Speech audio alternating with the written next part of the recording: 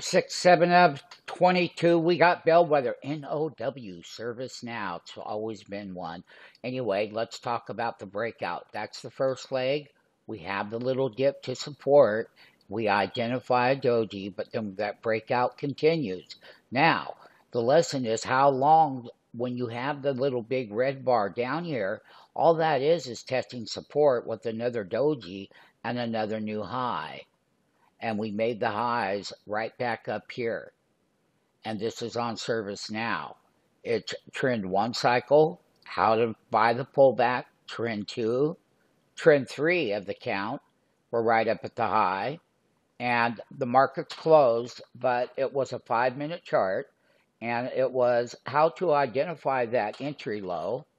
And how do you stay in the trade when you get that kind of a move? What happens with traders is they'll sell out to give up the next new really bigger high of the actual trend channel. And that was number two. They will get shook out here and sell out. No, we went higher. Now, we've come up and we tested a downtrend channel that happened in service now.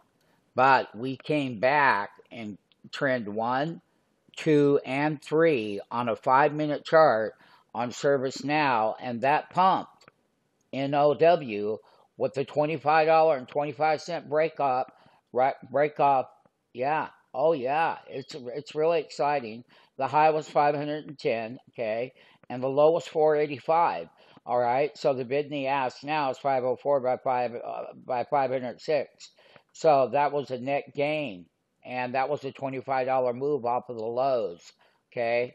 So, once again, it has always been one of the bigger bellwethers that have survived the markets, but that's okay.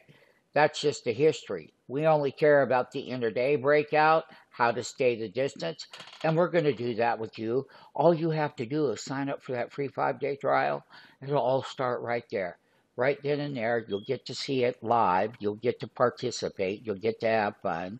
You'll get to do the option trades. Oh, yeah, it'll be a great time. Go ahead. Let's get signed up now.